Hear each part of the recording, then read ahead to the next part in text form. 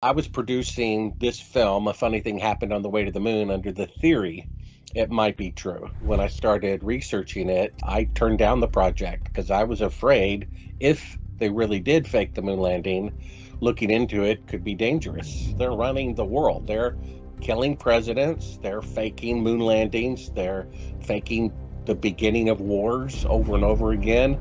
They did 9/11, they're doing the current shenanigans. Unfortunately, nothing is done about it. This is alarming because it's not a theory the moon landings were faked, they were faked.